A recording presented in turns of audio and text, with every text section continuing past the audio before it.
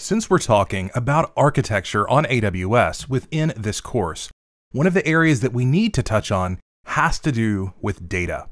So let's talk about what we are going to cover within this module. So first of all, we're going to look at some different approaches for how you integrate data from your own data center.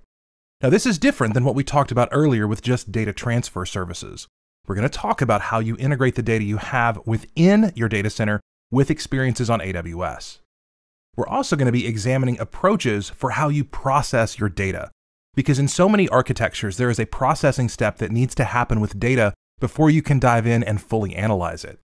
But then we'll be looking at the different data analysis approaches and services that you can leverage on AWS. And then finally, we're going to talk about an exciting topic, and that's how you integrate machine learning and AI, those capabilities that AWS has integrated into the platform, into how you analyze your own data.